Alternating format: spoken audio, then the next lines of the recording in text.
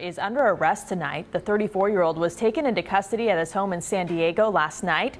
Court documents say he targeted older women and raped them. There are 5 different cases, and the victims range in ages from 54 to 86 years old. Yeah, that's right. And right off the top, I want to mention, Virginia, typo on my part in racing to get that script in. It's Winslow, not Williams, but that's how I typed it in, and I apologize for that. But in any case, yeah, she confronted him, you know, a strange man to her. She wanted to know what he was doing in her neighbor's apartment, and she says what he told her, she didn't believe for a second. I looked, and it was this big black Hummer truck with the Thule rack, and I went, why is this at my house? It was about 2 p.m. Thursday when a resident of the Park Encinitas mobile homes, who asked not to be identified, heard the sound of a loud vehicle outside her home. He pulled in front of my driveway, parked in front of my window, which was open, and the sound of the truck was so loud that, you know, I thought it was a delivery. It turned out it was a large Hummer SUV that she photographed. The man inside, now identified by the San Diego County Sheriff's Department as Kellen Winslow, Jr. He headed into her neighbor's home, likely through an open sliding glass door. So I could see through my blinds. I saw his feet, white shoes and white socks. She says he wore shorts and a t-shirt like athletic wear and was in the home for about 10 minutes before coming out. I confronted him and I said, hi, can I help you with anything? And he said, nope, just looking for my dog. I go, what dog? And he said, well, it's a red dog, Clifford. You know, and I went, there's no dog here. I said, I'm not comfortable with this, you need to leave. And he just stood there and he just went, all right then. The woman says the man's demeanor was calm the entire time. One of her neighbors, a married couple in their 80s, was home at the time and never knew Kellen was inside. I don't think they realize the severity of everything. And another bizarre aspect to this is that the neighbor, or I should say Kellen, inside the home at some point took off his t-shirt. When he came out, he was carrying his t-shirt. He didn't appear to be carrying anything else. The sheriff's deputies did catch up with him about a half mile from here where the arrest was made.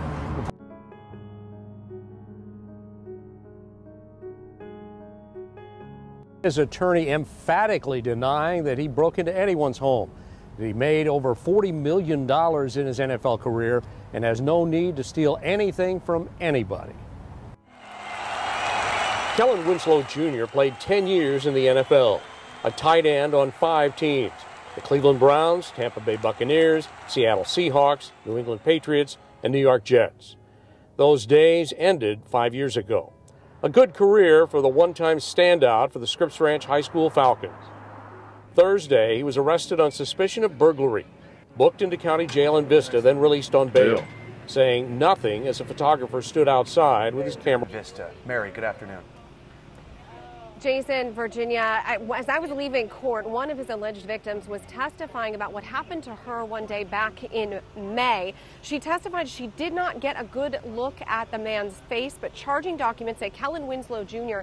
is the man who exposed himself to her that day while she was gardening in Cardiff by the Sea. There was another woman, though, who took the stand first today, one of his alleged burglary victims, who says Winslow Jr. was standing inside of her home one day last month, but that she didn't feel threatened. I never got any feeling of fear or that he was there to harm me in any way. Sheriff's deputies who pulled Winslow over after the burglary incidents also took the stand. Those were the first charges on which Winslow Jr. was arrested and bailed out. Then his PR person saying this was all a misunderstanding. And Winslow's wife, we learned, even took chocolates to one of those alleged burglary victims as an apology.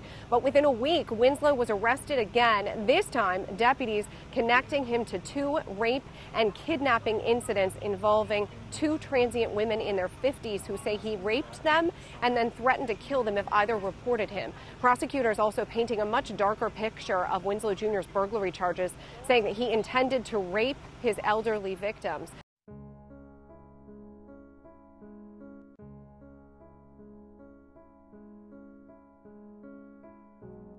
As his son faced a judge.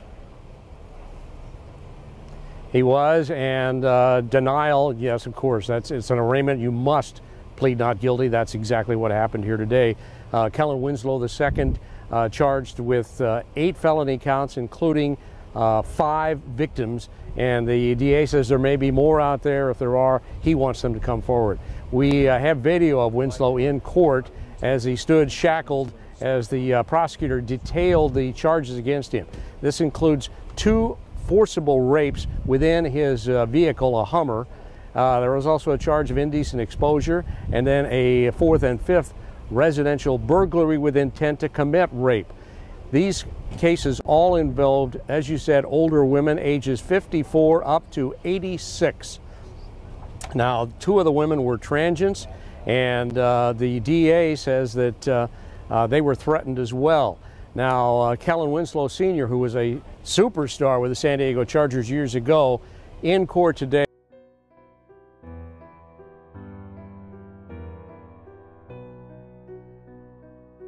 Accused of touching himself in front of a 77-year-old woman at a Carlsbad gym. And good evening. I'm Steve Atkinson. And I'm Lindsay Pena. Winslow is already awaiting trial for kidnapping and rape. 10 News reporter Vanessa Van Hefty is live at the gym with these new allegations. Vanessa. Yeah, we do want to warn you, some of the details of this case may be a bit graphic. Prosecutors today alleging that Winslow was in the Crunch Fitness here in Carlsbad when he fondled himself in front of a 77-year-old woman, and they say it wasn't the first time. Kellen Winslow Jr., a once shining star in the NFL, faces the possibility of life behind bars. Prosecutors say while out on bail just 2 weeks ago, Winslow approached a 77-year-old woman here at Crunch Fitness in the jacuzzi, wearing only a towel. And he then, as she stated, unmistakably began masturbating only a few feet away from me. Police say it didn't stop there. He reached out, touching her arm and foot as she tried to get away. 9 days earlier, he allegedly approached that same woman. He appeared to be erect. He asked her if she saw that and if she liked that. Also in January, Winslow allegedly contacted an 18-year-old high school student. And he commented that he had seen her in the area the last couple of days. He told her that he thought that she was cute. Her parents reported it to police. No charges were filed.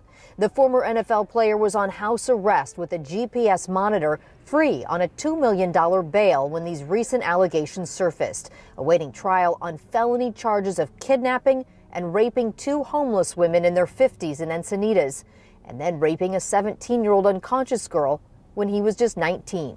The judge this time around denying bail. That Kellen Winslow took what he wanted. He victimized 5 women. The pain that she felt was so tremendous that she said she felt herself begin to bleed. The defendant grabbed her neck with both his hands and choked her and told her, "If you scream, I will kill you." She finally said back to him, "If you don't hurt me, I won't scream." So he released her neck. You're going to hear that she does not want to come to court because she's so afraid. And there was a point where the defendant then, now with a fully erect penis, stood within feet of her and began to thrust his hips forward as though he was stretching in some way, and he asked her with his erect penis directly in front of her, "Do you see that? Do you like that?" And she just said, "What did you say to me?" And he turned, almost as though he was startled that she would react in that way, and walked away. There's been infidelity in his relationship. Kellen's not proud of it, but he's never denied it. There was sex. No strings attached, sex. On cough syrup. And that's what you told the police, right? That you were on cough syrup. Exactly. Okay. And you remember you pointed out this man, right, being the individual who raped you. Remember that? Yes. Okay. This man I'm standing in front of. Yes. For the record, this is Mr. Watkins. The record will so reflect. And that's still the person who raped you? No, it's the one next to you. I was terrified. Yeah, I thought he was a terrorist. You didn't? Oh, he's a terrorist now. Well, objection argumentative. When this rapist terrorist left, you didn't pick up your phone and go 911, did you? No. Did you imply that you needed money for shopping, for sex? No. I begged him to let me go, and and he said, I will after this is done, so. Did you say bring it on? I said, bring it on so we can get this, so I can get out of here. That day I can't really remember. I mean, as much as what I told you is all I know. He's offered me food, he's offered me lunch, offered me $25, and I said no to all that. And then he said something, I don't know how he said it or how he presented it, but he just, it didn't seem like him. It seemed like the opposite of what he was showing himself, $50, for, sex. And I said, I'm not that kind of person. Can you tell us why, at that point in time, why you didn't plan to tell anybody? Because he said he's going to murder me, and I don't want anybody else to get hurt. I was afraid if I told anybody, they'd get hurt. I was afraid of him coming back, and I was afraid of getting attacked. Do you recall you received a gift certificate to Target for $200? You got that right? That was when it was right before court. Before that, I didn't get anything. Did you report this crime by the person you knew as Kevin because you thought the district attorney's office might put you in a motel? No, I didn't know that. I didn't know how the courtroom worked. Is there a habit or custom in Vietnamese culture to not look at strangers directly in the face? Có phải là cái thói quen hay là cái phong tục của người Việt Nam là mình không nhìn người lạ thẳng vô trong mặt hay không? Đúng. Yes, that is correct. Is that part of the reason why you did not look at the man in the face? Có phải đó là một phần lý do tại sao mà chị không nhìn thẳng vô mặt ông ta hay không? Đúng. Yes, that is correct. Did he touch himself? Ông ta có dùng cái tay để đụng vào đó hay không?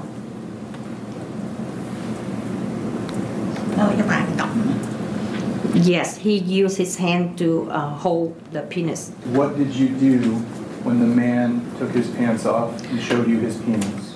Chị đã làm gì khi ông ta cởi cái quần ra và ông ta cho chị thấy cái dương vật của ông ta?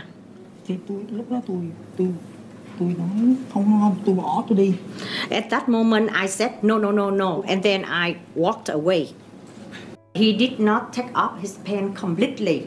He just took off his pants to the point that I can saw.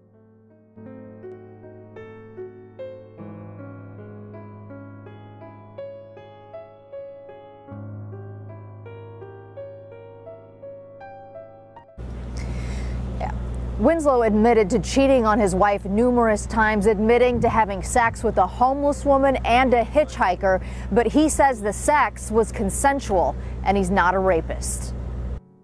First-round draft pick Kellen Winslow Jr., son of the San Diego Chargers Hall of Famer, was once the highest-paid tight end in football, earning $40 million in the NFL. And I ask you to judge him by his deeds, not who he is, not who his father is. Prosecutors say the married father was given fame and fortune, but it wasn't enough. He took what he wanted. He faces 12 counts: rape, kidnapping, lewd conduct, and indecent exposure. He victimized 5 women. 5 separate women. The first accuser, 17 at the time, raped, she says, unconscious. A search warrant was conducted on his residence. Silent and emotionless, Kellen Winslow II quietly listened to the prosecutor list out details of his new charges. Kidnapping and rape of 2 homeless women, one in March, the other in May. Prosecutors say the former NFL player reportedly found the hitchhikers in their 50s in Encinitas, lured them into his Hummer, and raped them. Jane Does 1 and 2 each indicated that Mr. Winslow had threatened to kill them if they were to report what had happened to them. Then, on March 24th, the DA says Winslow surprised and exposed himself to a 55-year-old woman who was gardening. The last 2 charges, burglaries with intent to rape, both at this seniors-only mobile home park off El Camino Real. The victims, a 71-year-old lady who on June 1st says she caught Winslow lurking around in her laundry room, and an 86-year-old woman who 6 days later says she saw Winslow come into her home while she was in bed. He was positively identified by the neighboring witness. Feelings amongst the residents at the mobile home park teeter both ways. Some claim the accusers knew Winslow, while others remain skeptical. The Homeowners Association told 10 News, quote, "We all watch out for each other, and our next board meeting is next week, so I know it will be discussed." From our experience, it seems pretty unusual for a jury to return a partial verdict. Can you talk about the significance of that and whether it may be telling in any way? Sure. Good morning. The interesting part about what happened yesterday was not necessarily that the jury returned a partial verdict, meaning that they convicted Winslow of 3 of the 4 counts. They were able to unanimously come back and say, hey, we have a verdict.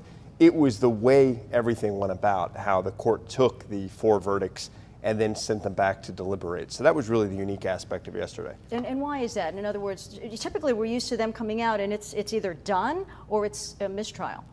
Right. I think part of what happened is I think the jurors might have thrown the court for a little bit of a loop there when the judge asked, hey, would any further deliberation help?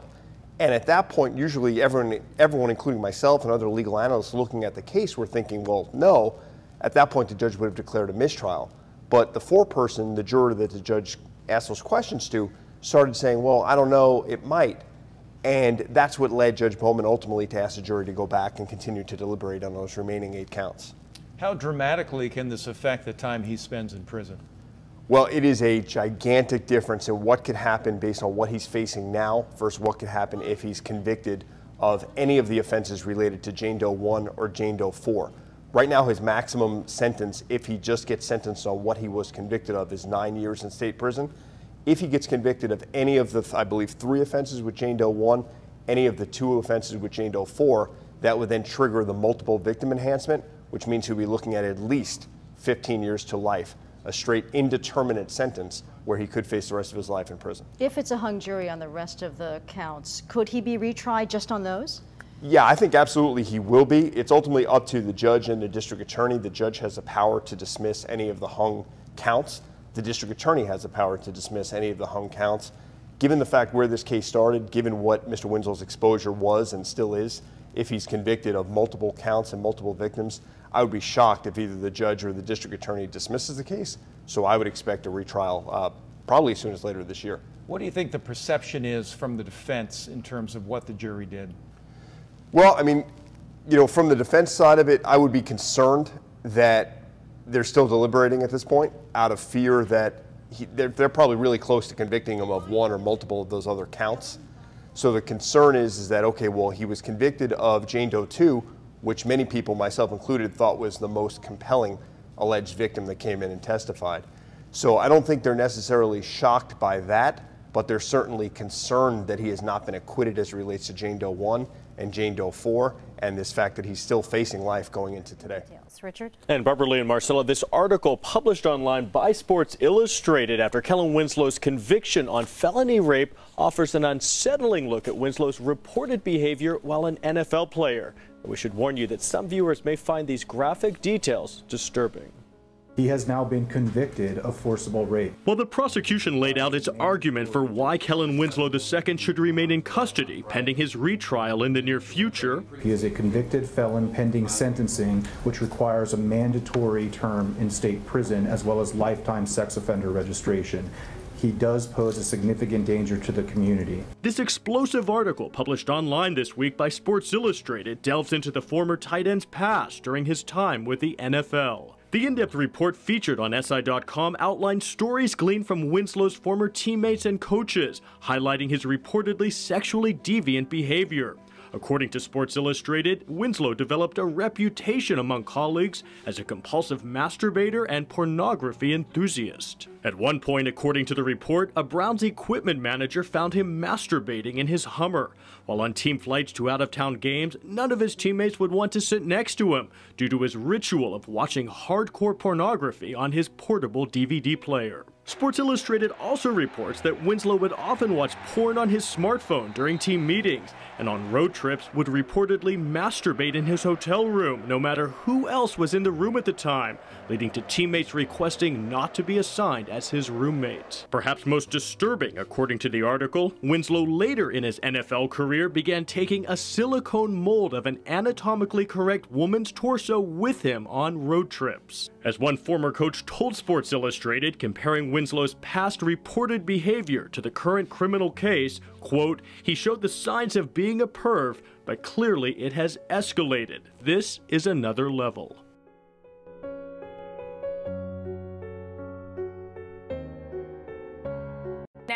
She wrote a book called Judging Winslow Jr. about the NFL star. You see the cover there. And so, Leda, you know this case inside and out. What'd you think about this plea when you heard about it yesterday? Well, I think everybody in that courtroom was completely shocked. I mean, I was sitting in there, I was with all the media, and everybody just was so stunned. There's the looks on those faces were just like, what is happening here? We were ready for those opening statements. We've been waiting. We had been sent out for 2 hours. We came back. Now we're ready for these opening statements. And then all of a sudden, Judge Bowman says that Kellen Winslow wants to plead guilty. And I think that everybody just practically fell off their chair. It was very, very shocking. Wow, good insight into the atmosphere of the courtroom there. So when you heard that, what was going through your head? I mean, you've been covering this and you know this story so well. What do you think about this deal? Well, it makes sense when you really analyze the facts. It makes sense because both sides, I believe, had an uphill battle here, especially for the defense, because now they have the convictions from the first trial. You have the conviction for the forcible rape of Jane Doe number 2. You have the conviction for the indecent exposure to Jane Doe number 3. The DA made the motion to bring those into the trial. Of course, the defense, fought that, but Judge Bowman granted it. Now the jury was going to be told about these convictions. And also because of the propensity law, they were going to be able to use those convictions and those actions in the underlying crimes to be able to find him guilty of the other crimes that he was charged with for the second trial. So that was huge. That's a devastating instruction. And, it's the law in California, but devastating for the defense. But the prosecution by no means had it easy either, because they have Jane Doe number 1 and Jane Doe number 4. Both of them have credibility issues. Jane Doe number 1, as we remember from the first trial, basically got massacred by Mark Carlos on that cross-examination. She had the lies about the drinking, the questioning about the blood. Was she lying about it, or was she was all over the map whether this was blood or she was on her menstruating? And then if you get beyond those lies and that credibility, then you get to her story. And her story was, we have to face it, was bizarre. And one detective even characterized it as, he said it was like fanciful or far-fetched. It's hard to believe that you have this rape that's going to occur in broad daylight. There's this fence. They climb the fence. Kellen Winslow Jr. is on the opposite side of the fence. He takes his clothes off. He's buck naked. She's on the opposite side. She could run to freedom. She has her cell phone, but instead she climbs over the fence. And before that, she asks for her backpack because she wants her sunscreen. So is she really in fear for her life? She's going to be raped. She's going to be murdered. So you have all these problems with her testimony. And then Jane Doe number 4, the rape from 15 years ago, there's a lot of problems with her testimony too. She's told 3 different stories. She told the story that she testified to on that witness stand. She has the story that she told to Sergeant Emig when she called that hotline number. And then she has a story that was told to her boyfriend, Brandon Guillermo. So you have 3 different stories. You're asking a jury to determine what happened here. And at times it seems like she doesn't know if she's told these 3 different stories. And then on top of that, she also questioned to the district attorney, which is on tape during their discussions with her, that she's not sure that during this blackout time, if it was really a blackout time because of the alcohol or some other reason, or if it was just that she blocked it out. So was it a blackout or was it a blockout?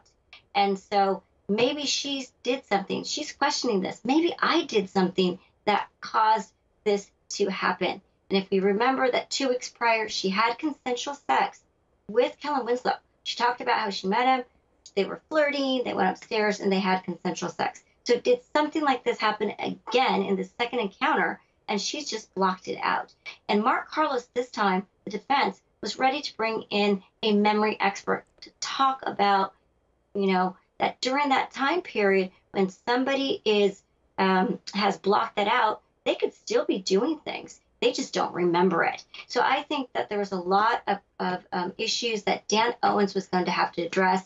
If we look back to that jury verdict, you have Jane Doe number 1. The jury had a big split, 5-7. 5 people said we can't vote guilty. And Jane Doe number 4, it was 10-2. So there's problems. Then also, when you go back to Jane Doe number 2, the homeless woman who he had befriended, they found him guilty of that rape in that first trial, but they hung on the sodomy count. But then again, here's another problem for Dan Owens, is that we have Jane Doe number 2 on the witness stand saying, I'm not sure if there's penetration, might have been an accident. So you don't have that either. And so I think there was problems for both sides. They both had, I think, big battles and hurdles to overcome. And I think this was probably the best thing that could ever happen, really, for Kellen Winslow Jr., because taking that chance of going into that trial, and if all they needed was one more forcible rape, forcible sodomy, and he's going to have a life sentence.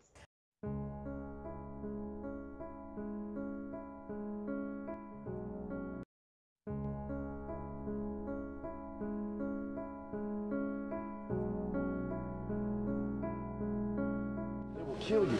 They're out there to kill you. So I'm gonna kill them. You write that in the paper. You write that. You make money off that. No, man, I'm pissed. All y'all take this down. I'm pissed, man. We don't care about nobody except this you. We don't. If I didn't hurt him, he'd hurt me. They're gunning for my legs. I'm gonna come right back at him. Helmet on helmet hit. He was taken off the field with concussion. And now former NFL star Larry Johnson speaking out in an ABC News exclusive. Johnson's 38, convinced he's living with CTE as he battles memory loss, anxiety, and suicidal impulses. Lindsay Davis sat down with him, joins us now. Good morning, Lindsay. Good morning, George. He was a first-round draft pick in 2003. And today, Larry Johnson says there are 2 entire NFL seasons he simply doesn't remember. He says he doesn't blame the NFL, but Johnson says it's time to change the way the game is played because he believes the game has changed him. He played the game with a rage that made him great. The catch and run to the 47. A 2002 Heisman Trophy finalist at Penn State and a 2-time Pro Bowler. In 2006, playing for the Kansas City Chiefs, Larry Johnson carried the ball 416 times, an NFL record. Thank you for talking with us. But the 38-year-old former NFL running back now believes he suffers from CTE, chronic traumatic encephalopathy. Why do you believe you have CTE? I get light headaches every now and again, and my anxiety levels is off the chart. Sometimes I can't be in places certain long, so I have to retreat back to my own place because the anxiety makes my heart beat faster. Johnson is convinced his many symptoms, including erratic mood swings and forgetfulness, all point to CTE.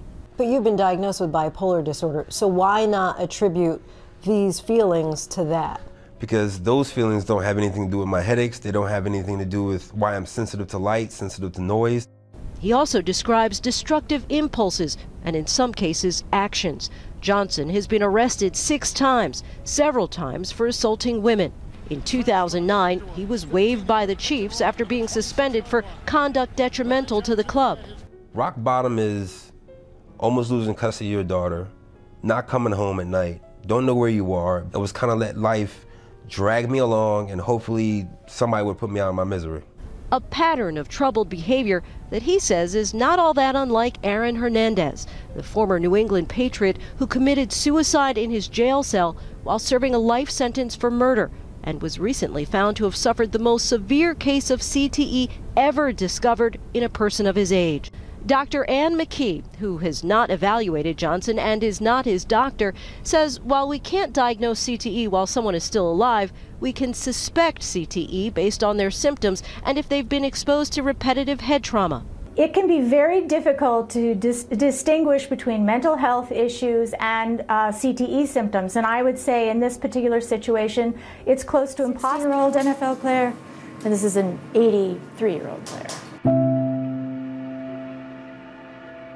Kevin Ellison wasn't the biggest or strongest football player at USC, but he was the ideal from 2005 through 2008. The smarts to earn an economics degree, the toughness to overcome 3 knee surgeries, the legendary work ethic, and of course, the ferocious hits. He played 13 games for the NFL's San Diego Chargers in 2009. The Chargers cut him after 1 season. His career faltered, and problems emerged in 2012 when he set his apartment on fire. He claimed God told him to do it. He cycled through jobs. He went on and off medication for bipolar disorder and schizophrenia. He lived at his mother's house in Inglewood.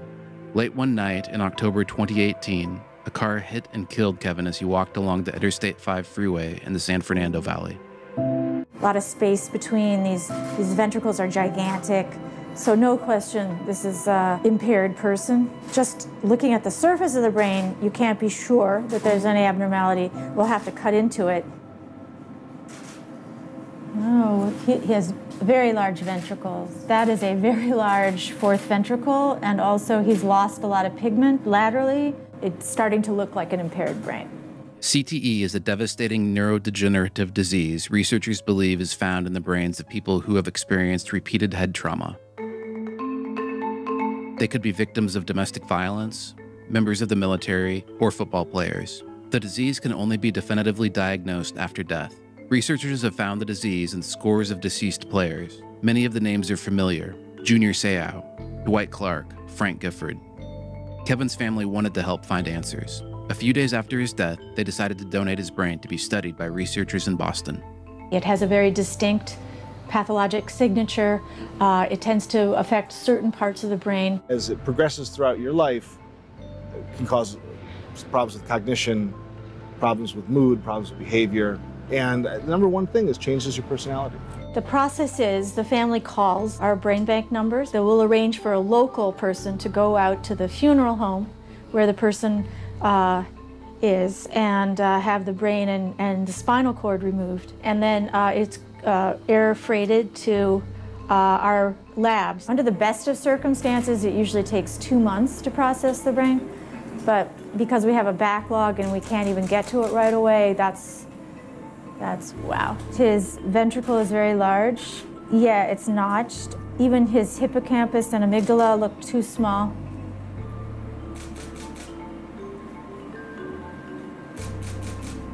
Ooh, so now we have a better chance to look at that membrane. First of all, it's really irregular. The corpus callosum is thin, but then this membrane should be that white, and it should be nice and straight, and it's all gelatinous and irregular. It looks damaged. Then we make our routine blocks. We take our standard sections from the 29 to 30 areas. It goes through a series of processing, gets processed into wax. They'll be cut on a microtome into extremely thin slices, and those thin slices will be stained with a variety of stains and immunostains. And then the ultimate result is this box of slides. And we'll look through these, and this will form the basis of the pathologic diagnosis. And that's done completely independently of what the clinicians are doing. And then all the families, they go through this kind of long, iterative process where we gather a bunch of clinical information. We gather medical history, psychological history, substance abuse history. We gather a history of their cognitive, behavioral, and mood symptoms, what kind of symptoms they had, what was the course of those symptoms. And they do this through over-the-phone interviews. They do this through online questionnaires. And they basically, in a sense, paint a picture of what this patient had. And in a sense, they come up with their own clinical diagnosis, and we try to come up with, we show them our pathologic diagnosis, and hopefully the two correlate. The purpose of this is to move us closer to being able to diagnose the CTE during life. And figuring out the specific symptoms associated with it. You know, this is the biggest brain bank in the world by far that is interested in traumatic injury to the nervous system. We're getting more and more women's brains. Traditionally, we've gotten very few, but we're now starting to see some women cheerleaders, soccer players, cyclists, and they're